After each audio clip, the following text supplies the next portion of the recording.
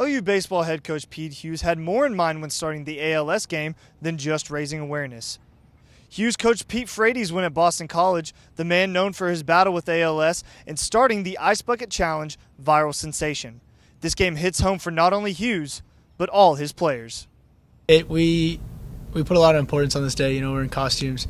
It looks like we're having a great time, and we are, but it really is for a bigger cause. I mean, we have 35 guys in here, and you never know. I mean, tomorrow one of us could get a call and have to go to the doctor or something. I mean, family member, so you really can't take life for granted. Even with the focus on ALS, the team still tries to have a fun time with fans in spreading their message. It means a lot. It's a good time to go out and have some fun, like get all the fans out here, but at the same time, I think there's the message that it sends out that, you know, this is a fight that a lot of people have to go through, and we're just trying to raise awareness to help it out. Well, it is great, especially for the kids, you know, to come out. And I was Elmo last year, so I guess I was a little bit of a kid favorite. Didn't expect that. It was a last-minute costume, but it worked out.